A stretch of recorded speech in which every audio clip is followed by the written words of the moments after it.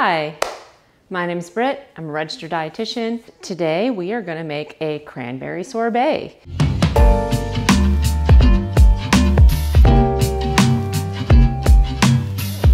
So first thing we need are cranberries. This is a 12-ounce bag of cranberries, and we're just going to dump this right into a pot. Okay, they are rinsed, dried, ready to rock and roll. They are not organic. Cranberries are grown in like a bog, like a marshy area, usually in the Northeast, and they have a lot of properties that kind of protect them from the local insects and the fungus. However, you don't really need to buy them organic, or at least I don't think you need to buy them organic. So we're gonna make a Prosecco cranberry sorbet because I thought that would be interesting. If you happen to have a leftover bottle of whatever, use that. Don't go out special and buy Prosecco for this. Prosecco is an Italian sparkling wine fermented in the Sorbet, I don't know if I'm saying that right, method, which means they use tanks for their second fermentation. And we're gonna add 2 cups. We're gonna wait for that fizz to settle down. Whoopsie. You don't have to use alcohol if you don't want to in this recipe. I just think it would be nice because we're trying to come up with some interesting holiday recipes that are not normal, that are super easy to do. This is gonna be 2 cups of Prosecco and 1 cup of water. If you don't want to use an alcohol, good for you, that's fine. Don't use an alcohol. Use maybe 1 cup of orange juice and 2 cups of water. About 3 cups of liquid. I think orange juice would probably go really well. 3 cups of water will do just fine. We're making a sorbet here. It's supposed to be light and fruity and palate cleansing and just not heavy and rich. And we have cranberries in that. We need 1.5 cups of sugar. So this is 1. Guess with my 1 cup measure. The zest and juice of 1 lime. So this is a microplane. This is a lemon. Did I say lime? I meant lemon. And we're just gonna kind of just get the yellow part. I've read some recipes. Oh my God, I dropped it in there. Okay, we're done. I dropped it in there. Nice. I also need the juice. And so you just hold your hand like that and you squeeze. And it sort of filters out all the seeds. But we're gonna actually, doesn't even matter. That's right, forget it. Just squeeze the lemon in there. I'll explain in a little bit. What else? Caro syrup. This is corn syrup. It's because I'm making an ice cream. So you do need some special equipment for this recipe. You're gonna need a blender, a strainer, like a really fine mesh strainer, and you're gonna need an ice cream maker. So all of those things can be found on Amazon on those links below. 2 tablespoons of this, and I'll explain why we need this particular ingredient. I will accept maple syrup, I will accept honey, and I will also accept agave for substitutions for this. But it must be a liquid sugar that you're using. 2 tablespoons go in there. Oh, a pinch of salt. That's it. Easy peasy, man. A little bit of salt makes things taste a little sweeter. But you don't want to get yourself salty sorbet. So I'm just gonna take a pinch, a very conservative pinch, not a generous pinch, a very conservative pinch, and just sprinkle it in there. That's just gonna cook for about 15 to 30 minutes. You're just gonna kind of dissolve it and stir, stir, stir, stir, stir.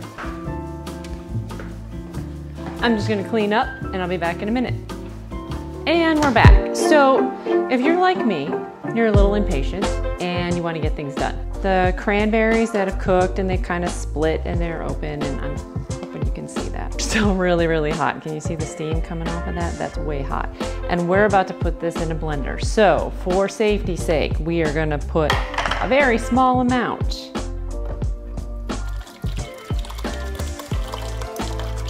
Definitely not even half. And I'm gonna take the top, this center thing, out of the top.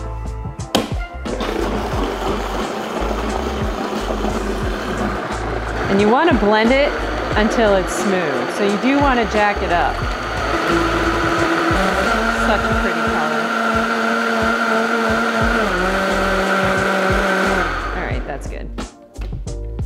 So I'm dividing it. So this is kind of a pain, but it's so worth it. You can also do this like a few days ahead of time. Cranberries are so good for you. They have this specific, it's like an anthocyanin and polyphenol kind of thing, tannin, like in a wine, that helps protect anybody prone to UTIs. And there's a lot of research out there, and it's mixed as to how effective it is. So the theory is that E. coli, which is like a bacteria that is most often causes UTIs in people, one of the properties of E. coli is that it attaches to the walls of the inside of the host.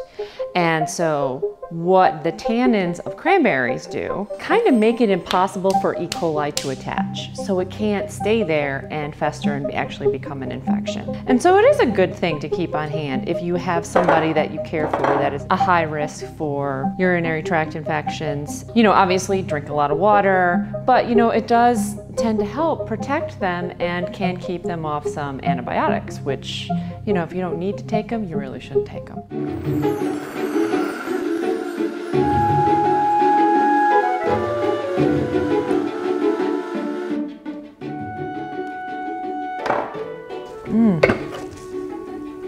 You can kind of smell the Prosecco. It's very cool. So now I'm just going to kind of work it through. I'm not pushing really hard. I'm just kind of more stirring the bottom because I don't want anything that doesn't belong in there to mess with it. Gorgeous. So now this is just going to cool. We're going to cool this probably overnight. See, and there's all the fiber that's left. Can you see that? That's what we don't want in it. And then all we have is this gorgeous Prosecco, lemony, cranberry, totally holiday gorgeousness that we're gonna stick in an ice cream maker and be done. See you later, alligator. Welcome back. So it's actually the next day because I let that chill in the fridge overnight. Bum, bum, bum. It's all nice and chilled. Looks gorgeous. You need a specific piece of equipment for this. And I just have your standard issue ice cream maker. I just took this out of the freezer. I have a chest freezer in the garage, so I keep it in a plastic bag so it stays clean. But I always have it in the freezer so I don't have to remember to freeze it ahead of time because I will forget.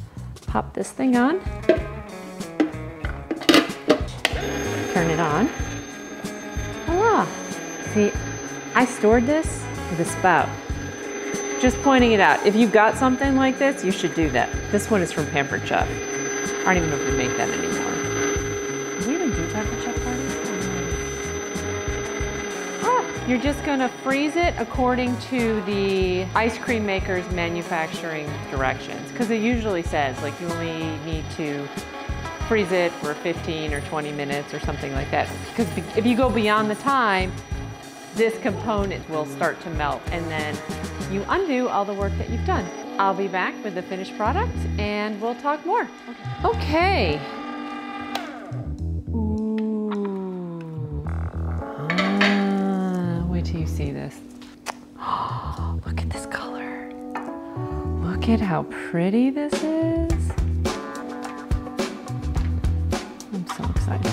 A couple of things. So sorbet, if you make it wrong, you end up with rock hard, something you can't scoop and you can't use. Look at that, isn't that pretty? A couple of things that I did. One, I used Prosecco. You need a certain amount of sugar, at least 25% sugar by weight, otherwise you can't get anything that's scoopable. But by adding the Prosecco, you can cut down on the amount of sugar that you use. The other trick that I used, corn syrup. Because it is a smaller molecule than even sugar is, it lowers the freezing point further. The last thing that I did was I also added salt and lemon, and the cranberries themselves have pectin in them. And that's a really big molecule, and that actually kind of gels, kind of like jam. It makes it, give it a really creamy texture. There's actually a lot of method in my madness here. I cannot wait to try this, because this was kind of a recipe I wrote just for this, because, you know,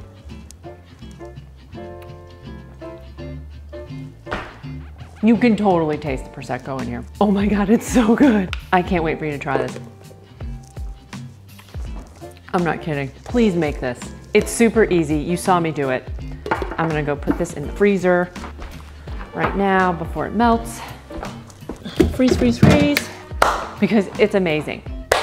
What an amazing thing to have as a light dessert or a palate cleanser, because Thanksgiving is probably just gonna be us this year. So this is a whole series that I'm gonna do. All kinds of things that you can make for dessert when it's kind of just gonna be just you guys. But you also want to try and make things that are kind of fun and special and good. I'm gonna share with you what I have, what my plan is, even how to make a turkey. Hey, you know, we're all doing this together. Try this. This is good for Christmas. This is just good. You're gonna love it.